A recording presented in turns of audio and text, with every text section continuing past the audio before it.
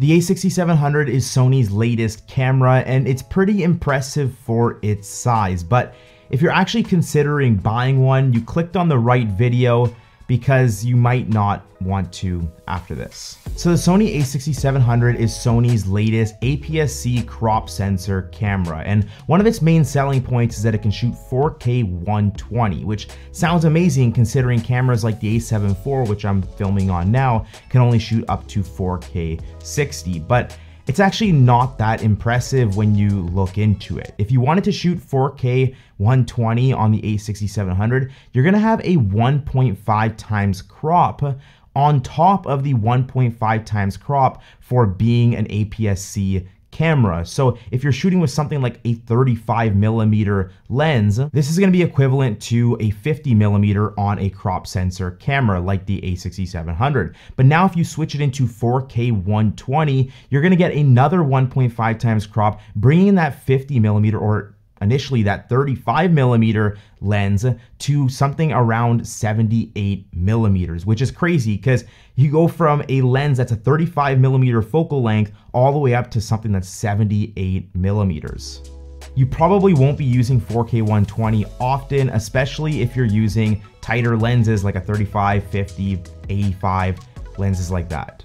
Now you do get Sony's latest processor with AI features like the Sony ZV-E1, so you get things like frame stabilizer, auto reframing, and you also get better autofocusing because you have AI pose estimation, which is going to give you improved autofocusing. If you are filming video, you do have the ability to import LUTs on your A6700, which is a feature that I wish the A7IV had. Instead of using something like an external monitor, you can see your LUTs on your footage while you're recording.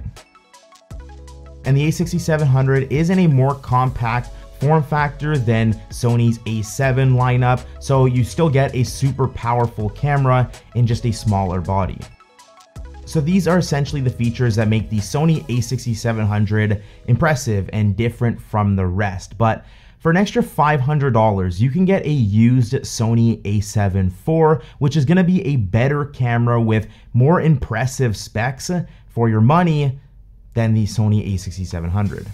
Now sure, one of the biggest issues with the Sony A7IV is that it has a crop when shooting in 4K 60, but kind of the only feature that people really hate about the A7IV. Everything else on the A7IV is amazing. It shoots at 33 megapixels, where the A6700 shoots at 26 megapixels. It's a full frame camera, not an APS-C or crop sensor camera, so you have better low light performance, more depth of field, no crop factor, and you can use full frame lenses. You don't have to worry about doing math when you're buying lenses. If your lens says 35mm, you're getting a 35mm lens or focal length. You're not going to have any crop when shooting in video modes unless you're shooting in that 4K 60. It shoots 4K, but that 4K is actually downsampled from a 7K sensor, whereas the A6700 shoots 4K, but it's downsampled from a 6K sensor. So the footage coming from an A7IV is going to be a tad sharper than the A6700,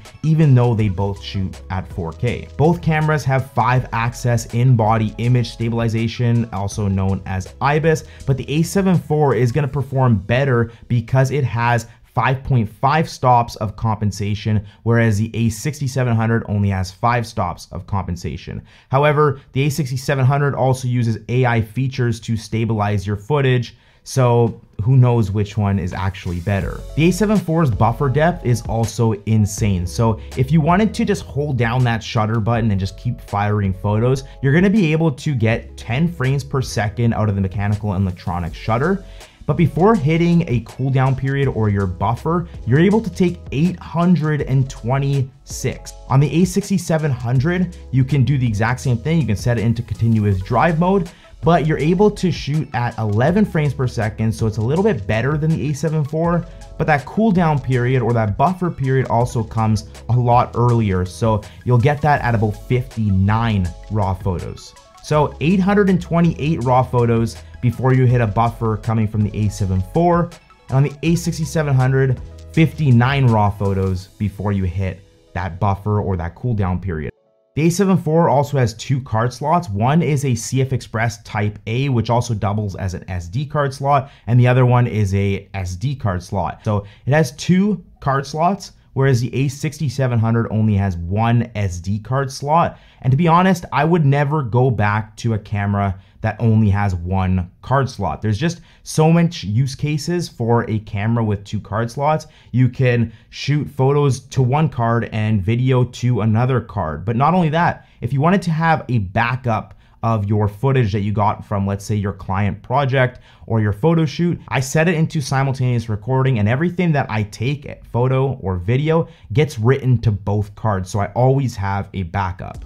I can also use my CF Express Type A cards in my A7IV, which are more durable, less likely to fail, and I won't be able to use those in the A6700. The A7IV has a full-size HDMI, whereas the A6700 only has a micro HDMI port. And for someone who uses these HDMI ports, you know just how bad micro HDMI ports are. They damage extremely easy, and the full-size HDMI cables, or using full-size HDMI cables, is just gonna be better without having to buy a special cable or using an adapter. The A7IV also has a bigger viewfinder with better resolution. It has extremely fast autofocusing, even though it doesn't have AI pose estimation and these other AI features. The body is much bigger, which I actually find much more comfortable in my hand. And from what I've seen on the A6700, I would actually prefer the button layout on the A7IV much better. The A7IV also has a joystick, which you can use to move your autofocusing point, which I really like. So the A6700 is priced at $1,900 Canadian, and just after tax, this works out to a little over $2,100 Canadian. You can pick up a used A7IV right now for $500 more than the A6700. So I've been looking on Facebook Marketplace, and I can find an A7IV or buy an A7IV right now anywhere from $2,500 to $2,700.